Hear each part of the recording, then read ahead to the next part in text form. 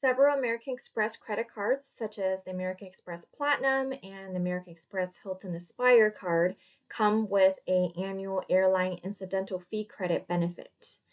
At times, it can be difficult to utilize these benefits to their full extent because oftentimes they can only be used for in-flight food purchases, luggage fees, etc. There are some hacks, such as using it for airfare if it's charged as an additional collection, as I described in a different video when paired with Delta airline flights. However, I recently discovered an additional way to potentially use these credits to actually cover upgrades to first class. And in this video, I will outline what I did and how that worked out. I had booked a one-way flight on Alaska Airlines from San Diego, California to Seattle, Washington in coach. And when it came time to check in, there was an offer to upgrade to first class for about $95. That might not always be available on every flight, since if there's no seats available in first class, or maybe other people have already upgraded at check-in, then this upgrade offer might not have appeared for me. However, when I checked in, it did have that offer and I chose to accept it.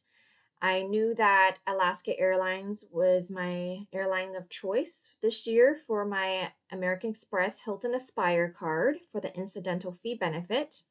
And so I decided to charge this upgrade fee of about $95 to my card because I know that I hadn't fully utilized the $250 annual credit yet. And I wasn't sure if this credit would be reimbursed or this credit would be generated and that this fee will be reimbursed for the upgrade, but I thought, why not experiment and test it out and see what happens. The charge showed up on my statement for my online account as a kind of like a ticket charge. There was even a ticket number associated, as well as my name listed as the passenger. And 4 days later, I saw a credit on my account, and it's listed as a credit for the airline fee reimbursement.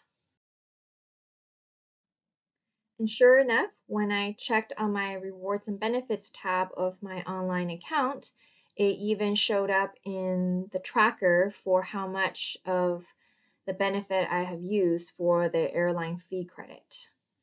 And it shows that so far this year I've used $116 of the $250 total, and that's because in a previous flight on Alaska I had spent about $20 on in-flight food purchases. So the $20 plus about the $95, $96, so this first class upgrade meant I had earned $116 approximately in reimbursements via this airline fee credit thus far this year.